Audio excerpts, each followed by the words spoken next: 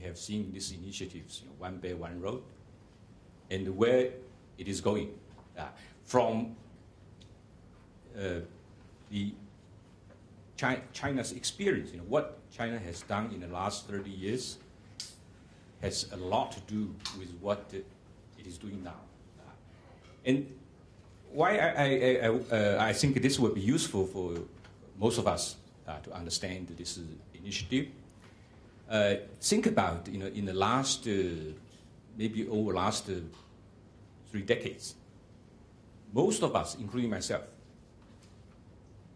have underestimated the actual achievements of the Chinese economy.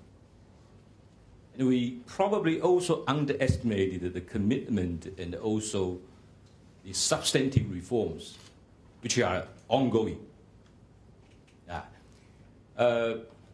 So this is very serious.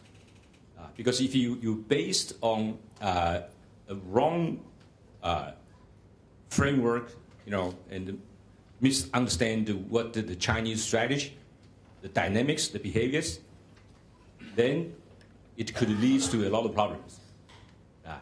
So that's why I will say a few words about what exactly is the strategy of the Chinese the government or the society.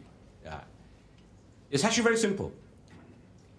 From Deng Xiaoping to Xi Jinping, one thing has not changed. A lot of things have changed.